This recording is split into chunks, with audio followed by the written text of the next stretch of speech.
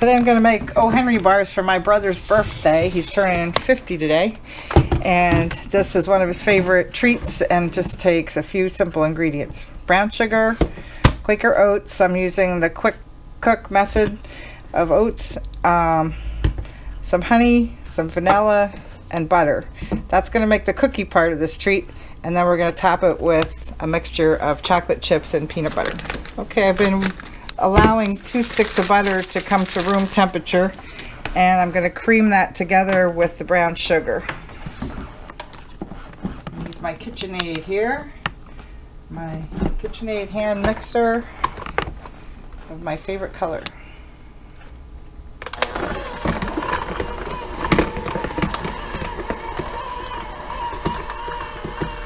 Okay, I'm going to add the brown sugar, 2 cups.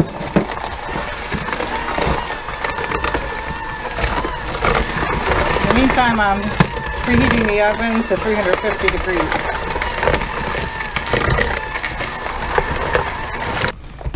Now that that's creamy, I'm going to add almost a whole container of honey. And a splash of vanilla extract. That always adds some nice flavor. And we're going to mix this up real good.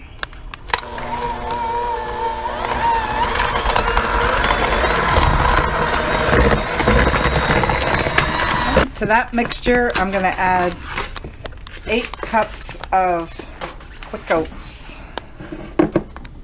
And it will start to get very thick as we start to mix this. That's why it's important to have all of this nice and creamy before you start this part. Just we're going to slowly add 8 cups.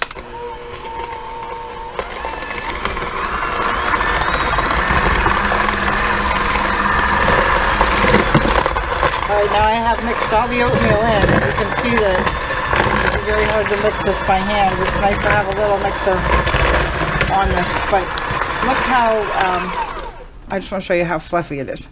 It's something that you're going to press into the pan to make the cookie bar, so it's not going to be like a liquid or anything like that. This recipe, we call it O. Henry bars. It's been in the family a lot of years, but it tastes like an O. Henry bar even though it doesn't have the same ingredients. But okay, we're going to press this into a pan. Now this batch is enough to make like a large jelly roll pan, but since I'm taking it to a party, I'm going to use aluminum pans that they can take care of after the party's over, and I don't have to get my pan back.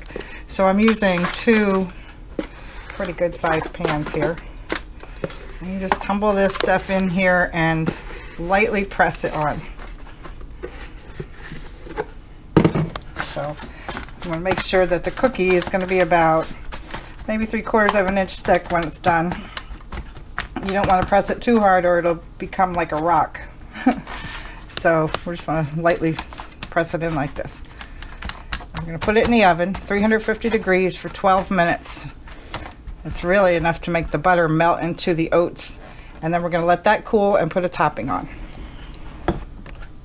I'm measuring 2 cups of peanut butter, creamy, and 3 cups of chocolate chips. Putting the peanut butter and the chocolate chips into a Pyrex dish, and then I'm going to microwave them together.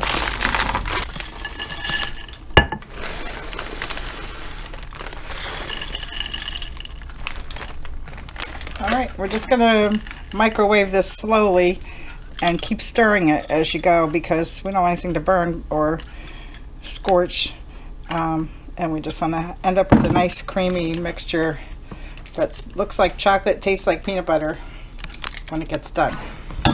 This came out of the oven now. It's very hot, but you can see it's just like pressed down. It's hard to touch. It's very hot. You don't want to really toast the edges of it or it will get hard. Now this just came out of the microwave, the mixture of chocolate chips and peanut butter. Doesn't this look creamy?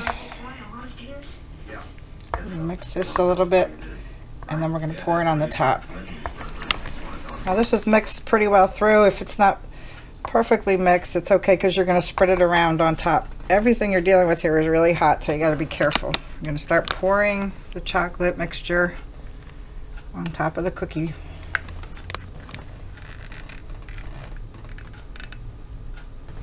Now while everything is nice and hot, it gives you the ability to spread everything smoothly, cover all the cookie bar.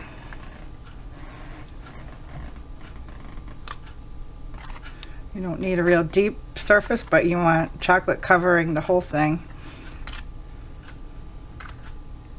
And this is also one that cools pretty nice and quickly too. So spread them all out. The reason for doing it when it's so hot is so that you have time to make it all come to the edges nicely. There we go. Okay, I think this looks pretty yummy. I'm going to put a big B on here for Brad. Happy birthday, Brad. Hope you have a good 50th. You are going to make this recipe.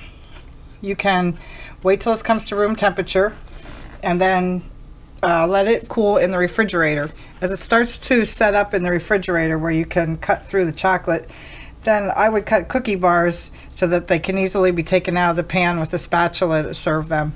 Or if you're going to take it to a picnic or a party or something, you can take this pan and people can easily get their piece out with a spatula.